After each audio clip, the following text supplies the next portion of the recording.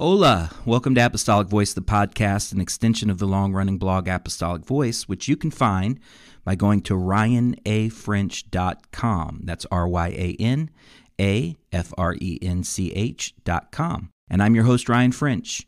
Lately, some of you kind listeners, and I'm humbled and honored that you would listen to my profoundly feeble ramblings. Some of you listeners have asked, who is Ryan French? So I'll give you the Cliff Notes version. I'm husband to the lovely Taylor and father to the beautiful Julia Lynn, who's 13, and the incredible Talmadge, who just turned 11.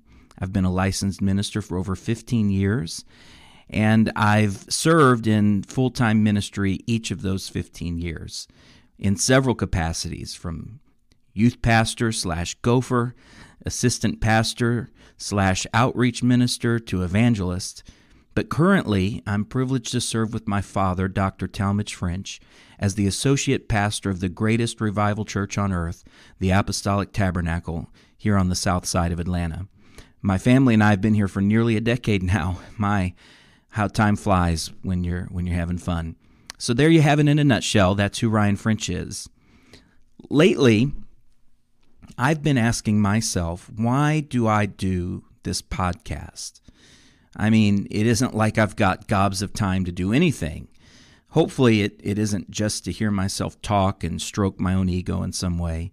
I know Ryan French is an incredibly opinionated guy, but my goal here isn't to beat people over the head with my opinions and theology. And after searching my scarred and battered heart, I've come to the conclusion that I really do just want to help people and give them an apostolically grounded resource for knowledge, information, growth, enlightenment, revelation, and understanding. I have a passion for talking about the unspoken things that most people leave unsaid. I have a passion for tackling issues that people don't like to tackle because they're uncomfortable. And I do that because I know that in my life, I've been searching through difficult questions, trying to find apostolic resources, or even just people who speak to these issues from an apostolic perspective, and often it's very hard. I know this goal is lofty and probably unreachable, but it does beg the question, what audience am I trying to reach? What group of people am I trying to talk to here? Preachers, pastors, preachers in the making, young people, elders, middle-aged folks, apostolics only, Christians in general? And I think the answer to that question is all of the above, which is likely another difficult goal to achieve. But this particular episode is a perfect example of the overall goal of this program and the intended wide-ranging audience of this program. Today's episode is called Buried Alive, the Gospel According to the Bible, taken from the original article at ryanafrench.com of the same name. Basically, we're going to talk about how to be saved in a simplistic, unique, convicting, apostolic way. If you're a saint wanting a refresher or wanting to learn how to present the gospel to your friends and neighbors, this episode is for you. If you're a pastor wanting to approach the gospel in a theologically interesting and slightly convicting way, this is for you. And certainly, if you're someone unsure of your salvation, or if you're wondering what the Bible actually teaches, this episode is for you. If you're a young preacher, teacher in the making, this episode will enhance your knowledge and give you confidence moving forward. So without any more blabbing, let's grab our Bibles and dive into the gospel according to the Bible.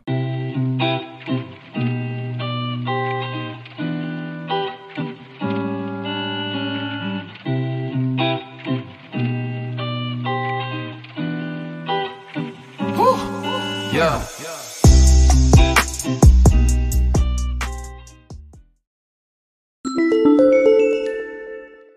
Let me tell you about Anchor. It's the easiest way to make a podcast, and best of all, it's absolutely free to get started. There's creation tools that allow you to record and edit your podcast right from your phone or computer. Anchor will distribute your podcast for you so it can be heard on Spotify, Apple, and all the other platforms as well. It's important because it's hard to get a podcast started. I've tried in the past. It's hard to get it off the ground. It can be very complicated. Anchor does a great job of making it user-friendly and kind of keeping things in one place for you, which just helps you organize your thoughts. And as you get better and better at it, Anchor's just a great central location for you to have all your workflow. It's everything you need to make a podcast in one place. If you've been thinking about podcasting at all, download their free Anchor app. Just go to anchor.fm to get started. You can also find their app in Apple and Android devices.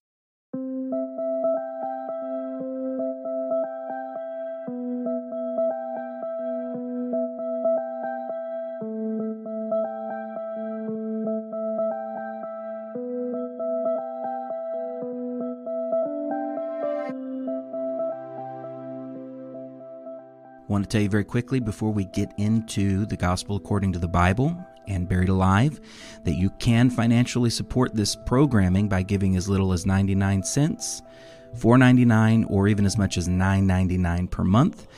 You can do that by going to www.anchor.fm/apostolicvoice/support. Again, that's anchor.fm/apostolicvoice/support. Also, please consider just running over to iTunes real quick and giving this podcast 5 stars and a quick review. It just gives us a little boost in the ratings so people can find us and know who we are and hear what we're doing over here at Apostolic Voice, the podcast. Okay, Buried Alive, the Gospel According to the Bible. The fear of being buried alive has been around for centuries, but it was especially prevalent during the 18th and 19th centuries. The famed horror poet Edgar Allan Poe wrote nightmarishly about fantastical scenarios of people being buried alive. He did this on several occasions. The societal fear of premature burial became so prolific, it eventually led to the invention of the safety coffin, an odd contraption with a string leading up from the coffin to a tiny bell placed under the gravestone.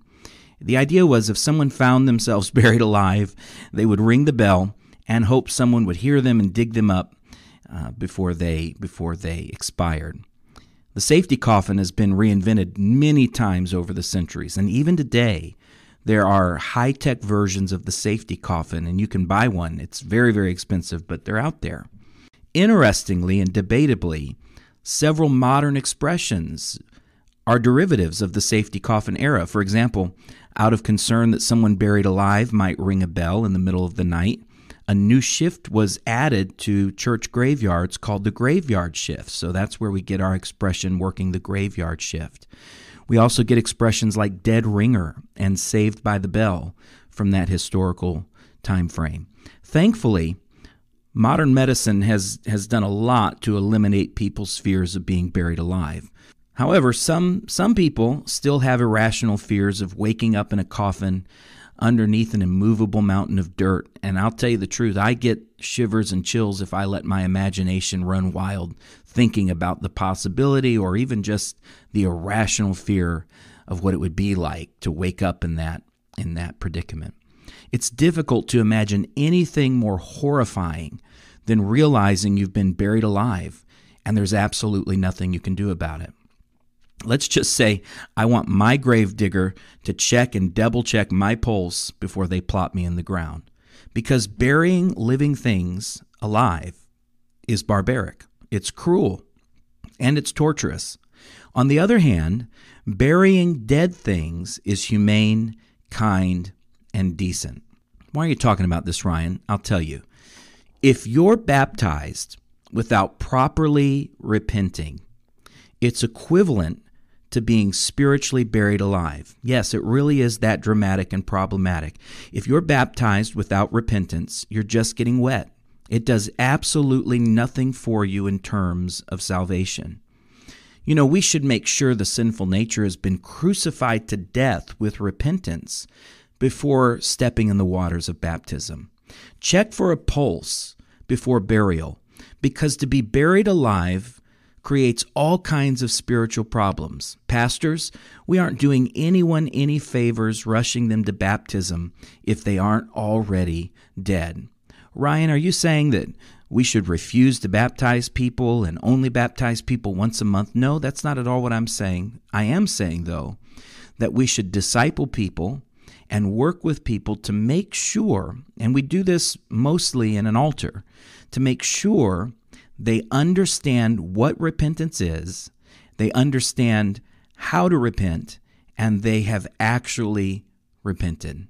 Why? Because God doesn't resurrect living things. I've noticed a trend in my church and other churches as well. It's pretty easy to convince people they need to be baptized. However, it's difficult convincing people they need to repent and receive the Holy Ghost. I think there's several reasons for this, and one of them is the traditional and cultural acceptance of water baptism. But it goes deeper than just culture. Baptism is the easiest part of the salvation process. Think about it. Only you can repent of your sins. No one else can repent for you. And it's a painful, bloody, messy, tearful, gut-wrenching process. Our flesh doesn't die easily. It doesn't die naturally. And many people avoid genuine repentance altogether. Sadly, this keeps them from ever receiving the Holy Ghost unless they repent at a later time, meaning they just stay buried alive and they're never resurrected. Because God doesn't resurrect living things. God only resurrects crucified hearts that are ready for a new life. So the infilling of the Holy Ghost is something that only God can do for us. The Holy Ghost is our spiritual resurrection. The stone over our tomb rumbles and rolls away as we go from death to new life in Christ. The Spirit of God fills our empty hearts with power, presence, and purpose. We surrender and believe we will receive it by faith, but ultimately we don't and we can't fill ourselves with the Holy Ghost. And no human being can give you the Holy Ghost, impart the Holy Ghost to you, or fill you with God's Spirit. That can be a little intimidating for people because receiving the Holy Ghost requires faith and trust in the unseen and the unknown. Most people have not previously surrendered to God in that way, and they aren't exactly sure how to do it. On the other hand, baptism is the easiest part of the gospel because it's simple. It's the one thing someone else can do for you. All you have to do is let someone put you under the water in Jesus' name. However, we could do with some old-fashioned fear of being spiritually buried alive. Let's not rush people to premature burials that will leave them traumatized and unchanged. Otherwise, we're guilty of giving false comforts of pseudo-salvation to people who haven't been crucified with Christ and died to sin. Baptism is powerful and life-changing when done biblically, but it can do more harm than good when done incorrectly. I've created a little gospel graphic. You can find it at my Twitter account, @RyeFrenchy.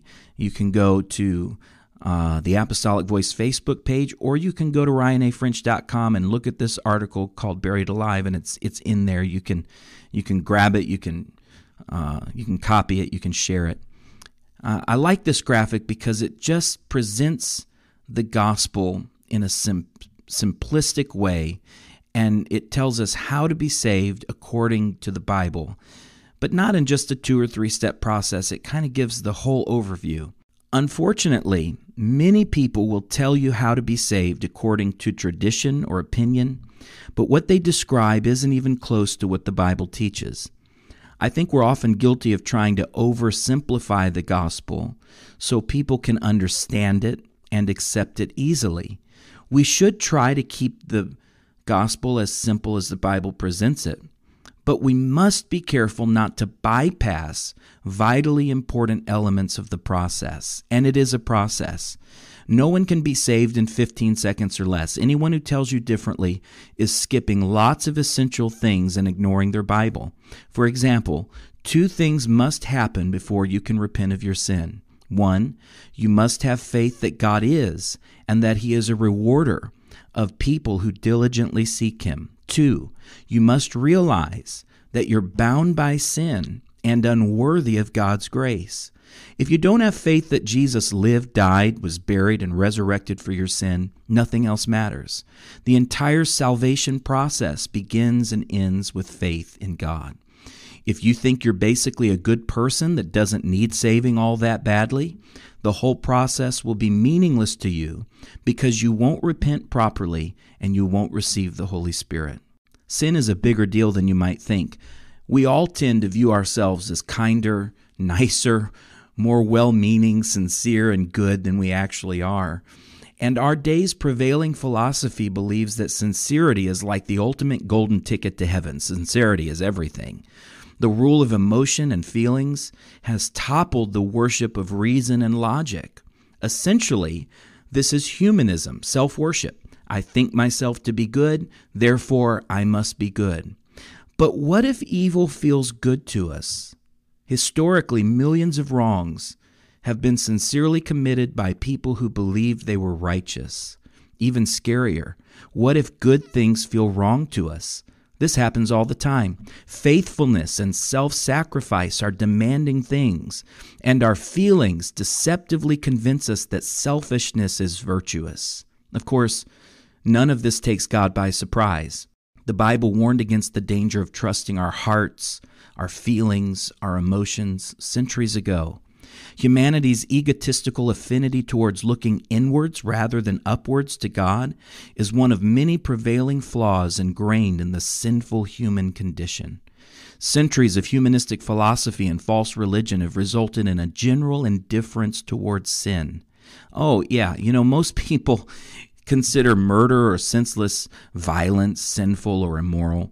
Dusty, unused Bibles demonstrate that people aren't consulting Scripture to define sin and illuminate right living. Most sin is viewed like a speed limit, just a good suggestion, and it can be broken just as long as you don't go too far above it. Plus, we keep changing the speed limits all the time, the sin limits, to fit our feelings. Most people don't care about the limits God originally put into place. They're speeding along through life without a care and feeling comfortably self-righteous. Meanwhile, God is grieved, and His nail-scarred hands reach for us lovingly. Sin is the focal point of the gospel. Our frail, fallen, finite, sinful human condition required a sacrifice. It required a perfect sacrifice. And since no human being born of Adam's lineage could ever be a perfect, sinless sacrifice, God robed Himself in flesh, overshadowed a virgin named Mary, and she miraculously conceived the Messiah, God with us, and called His name Jesus. Because Jesus had no earthly father, the Bible refers to Him as the Son of God. Remember, Joseph was Jesus' father in name only. According to DNA, Jesus had none of Joseph's DNA. His father was God. It's biblically false and theologically inaccurate to consider Jesus to be a pre-existing, eternal, co-equal, separate being from God the Father. Jesus was the human manifestation of the Father. Jesus answered Philip's request to see the Father by saying, "Anyone who has seen me has seen the Father." So why are you asking me to show you to him, Philip? That's John 14:9, the New Living Translation. Our sin, no matter how mild it may seem to our carnal minds, nailed Jesus to the cross. Failure to take our sinfulness seriously is an insult to the suffering of Jesus. Failure to die to our sins is a blatant disregard of the significance of Calvary. Suppose you boil down every page of the Bible from Genesis to Revelation. In that case, it's the story of sin separating us from a loving, intimate relationship with God, and God's love finding a way to draw us out of sin back into a relationship with Him. You see, God's holy perfection isn't compatible with our sinful imperfections, our rebellion. God made a way for us with His blood to be washed clean and sanctified. Sanctified is just a big word for being made holy, or the process of becoming holy. Once you're dead and buried, you're ready for resurrection. The only reason we know who Jesus is today is because of His resurrection. It's beautiful that Jesus died for us, but miraculously, he conquered death for us. Jesus didn't die for you to die with him and stay buried. God wants to breathe his Spirit into your lifeless spiritual body and raise you up with the power to be a new person. His tomb is empty, and yours should be too. If you've been buried in baptism, but haven't received the resurrection power of the Holy Ghost speaking in other tongues, it's the spiritual equivalent of staying stuck in your tomb. There's a great song by the Christian group Cain called Rise Up, Lazarus that says, "Can't you hear the voice of Jesus calling us out from the grave like Lazarus? Rise up like Lazarus, rise up, out from the grave like Lazarus. He's calling us to walk out of the dark. He's giving us new resurrected hearts." What a powerful anthem reminding us that Jesus is calling us. He's calling you. He's calling me to resurrection power. There's no reason to stay dead when Jesus is offering us new life. The new life Jesus offers is wonderful, powerful, abundant, eternal, joyful, purposeful, hopeful, and supernatural. Once you've been filled with the Holy Ghost, you have the ability, the power, the authority, the desire to walk in the Spirit and not the flesh. You no longer have to be a slave to sin. It's not just that you're freed from the penalty of sin, but you can overcome sin. Old chains of sin and temptation can be broken, and you can access life and liberty in the Spirit.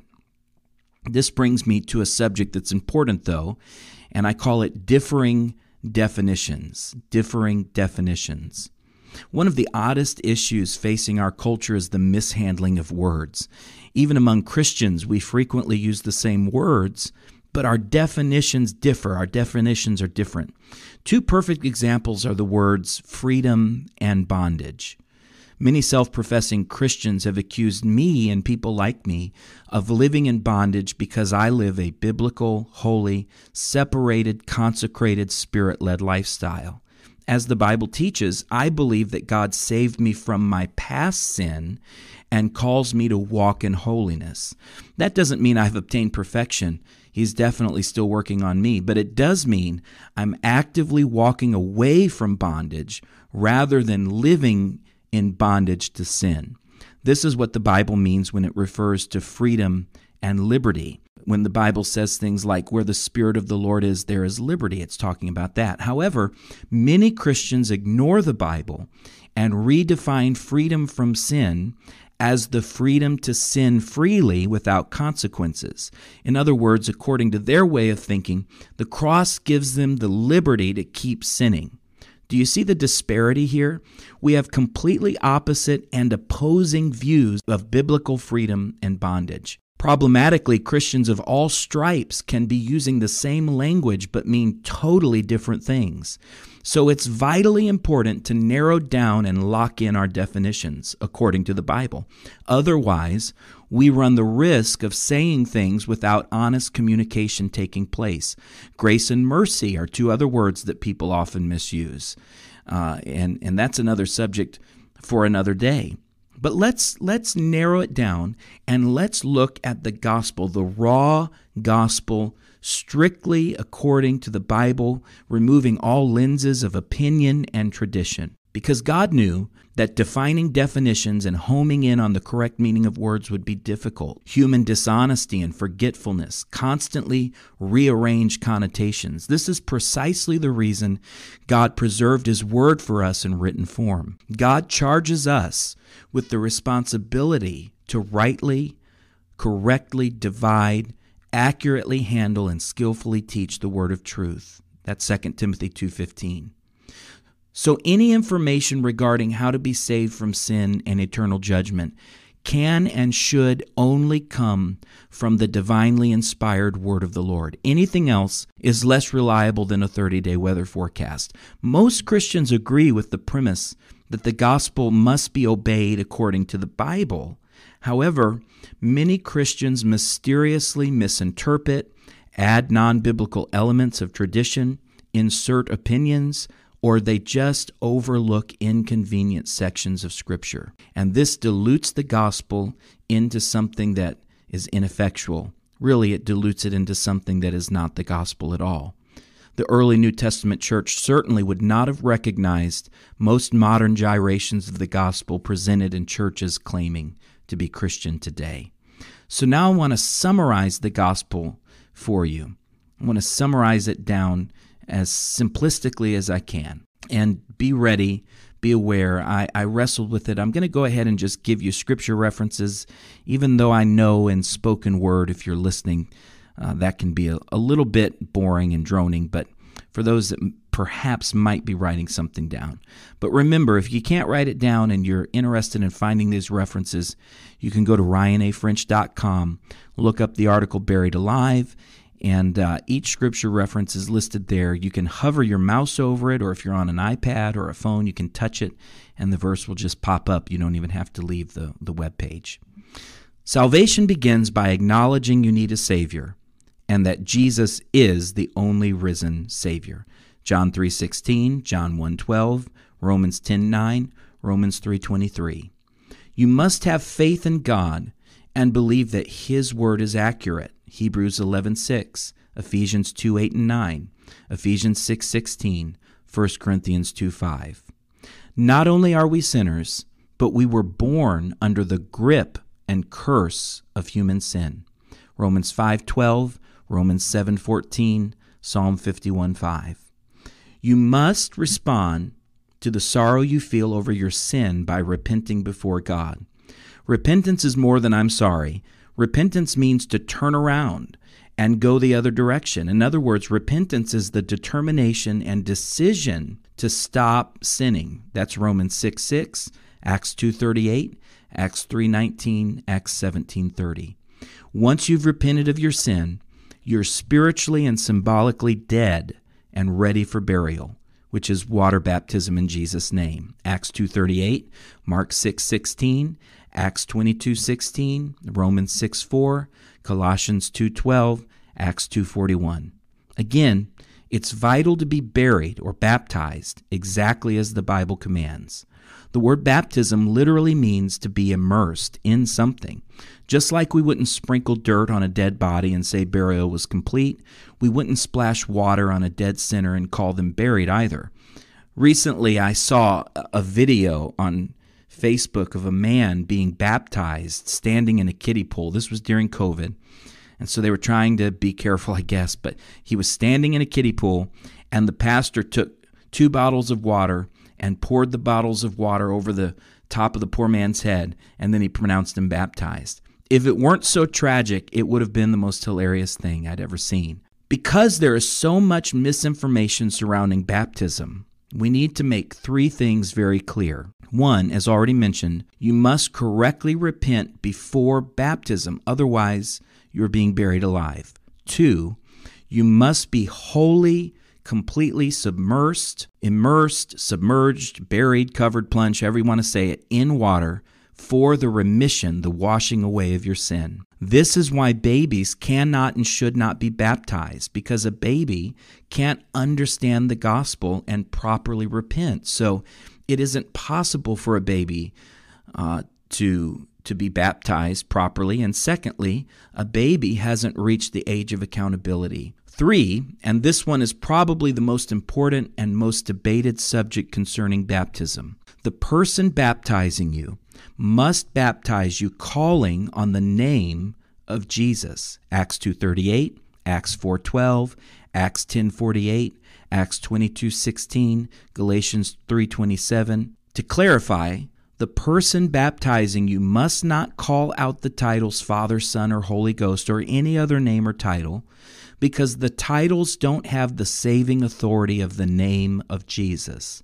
The cleansing power of baptism comes primarily from invoking the name that is above every other name, the name of Jesus. If you've been baptized in a way that is not biblical, you should consider being rebaptized correctly immediately. And we have precedents for this. You can go to Acts chapter 19, verses 1 through 5, where Paul rebaptized men who were not baptized according to the New Testament teachings. Once you've died and been buried, you're ready to be resurrected, filled with the Holy Ghost. Here's a little secret. If the Spirit doesn't resurrect you, eventually your old flesh will come back to life. In fact, even after you're resurrected, your flesh will keep trying to come back to life. We'll talk about that next. Without the Holy Ghost, you can't access newness of life, and you are not a new person in Christ Jesus. Remember, everything about salvation must be done according to the Bible. And according to the Bible, everyone who receives the Holy Ghost for the very first time will supernaturally speak in tongues, in a language they do not know or understand. Now, I know, and you know, there are many other continuing evidence that a person has been filled with God's Spirit. Speaking in tongues is not the only evidence. Just look at Galatians chapter 5. But speaking in other tongues is always the very first evidence that God requires. You can find that in Acts chapter 2, verse 4, Acts 2:38, Acts 10:44 through 46, Acts 19:6, Mark 16:17, 1 Corinthians 14:2, Acts 19:1 through 7. Once you've been resurrected or filled with the Spirit, you're like a newborn baby in the family of God. That's why we often call it being born again, like Jesus did as well, John 3:3, and then Peter in 1 Peter 1:3. At this point, your life is just beginning. It's an exciting, abundant, wild, scary, adventurous, joyful, powerful, overcoming life walking in the Spirit. Everything changes once you've been filled with the Spirit. God will rearrange you from the inside out. The Bible calls this process of becoming holy like the Lord sanctification. The Holy Spirit will convict, correct, purify, strengthen, empower, and encourage you daily. No area of your life is off limits to the Spirit. There's nothing the Spirit isn't allowed to change, rearrange, or eject from your life completely. There are countless things the Spirit will add to your life that you couldn't have without the Spirit. This ongoing process of walking in the Spirit is never ending. The gospel really is a never-ending process, or at least we could say it's a process that does not end until either we physically die or we're raptured. The gospel is a process that moves us throughout the entirety of our lives. It's a complete restart, do-over, new beginning. It's a lifelong relationship with God. Count the cost in advance, because living for God will cost you everything you have, but it will give you more than you could ever imagine. The gospel isn't just a checklist you complete and then forget about as you move through life unchanged. No, the gospel is radically refining, totally transforming, and divinely disrupting. Walking in the Spirit will take you through the valley of the shadow of death and to mountain peaks of triumph. Life in the Spirit is never, ever boring, and the afterlife benefits are without compare.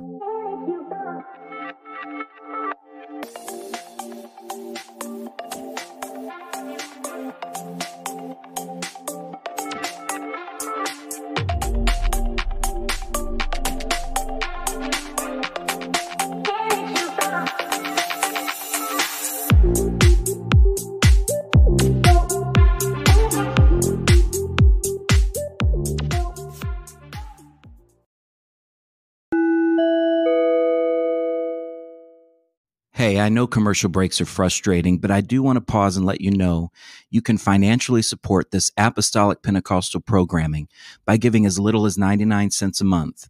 You can give $4.99 a month or even as much as $9.99 per month by going to www.anchor.fm/apostolicvoice/support. Also, please consider giving this podcast 5 stars and a quick review on iTunes. It really helps us out in the search engines people use to find podcasts when you give us a like and a review.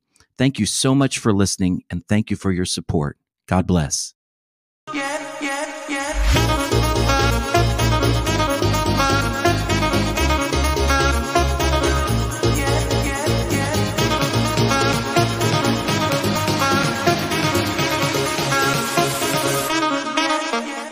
For those of you who've been listening to the podcast from the beginning, you know I love poetry, write a little poetry, and I've enjoyed featuring different poems here on the podcast from time to time. I was thinking about that the other day and listening to some music. Had a long road trip. The family and I, we traveled through Mississippi, Jackson, Mississippi, went to Texarkana, Texas, and Nashville, Arkansas. So we spent many, many hours in the car, had a lot of opportunity to listen to some old music from my teenage years. And one particular group that has always been a favorite of mine is the group PFR, an acronym for Pray for Rain. They were popular in the 90s. They broke up, I think 97 or 98, something like that. And this particular song that I'd like to feature, because this song really is just a poem. Most songs are just a poem put to music. This particular song is called Fight, from the album Them, 1996. And I think this particular song/poem fits very nicely with the subject that we've been dealing with, salvation and the gospel. It's written by Joel Henson and Patrick Dennis Andrew, the two main members of Pray for Rain. And so I'm going to read for you now, Fight. She takes the 6 o'clock train. It's off to work and then home again. She wonders if this will ever change. Clutching her pillow, she hides in a dark room in her heart. How long has it been since love touched her and she let it in? Chased out the shadows, filled emptiness. With her head in her hands, she cries, "Come back again. I need you, my friend." We fight on our knees, but don't often see the battles that rage being won. But fight on, we will, and tarry until love comes to carry us on, to kneel with the broken in spirit and call upon the Son. So many holes here within, torn apart and then blown by the wind. Hell and high water come crashing in. Pride says to fight, but he cannot defend. This means to an end. The truth cuts like a blade, bleeding all of the plans that he made. Nothing but faith in the one who came can ever bring peace to the spirit again. Will he understand? We fight on our knees for those who might see. The battle is over, it's won. Not by our hands, by the Son of Man. He who is has overcome. Death and the grave hold no power to those who call upon the Son. We fight on our knees, but don't often see the battles that rage being won. But fight on, we will, and tarry until love comes to carry us on, to kneel with the broken in spirit and call upon the Son.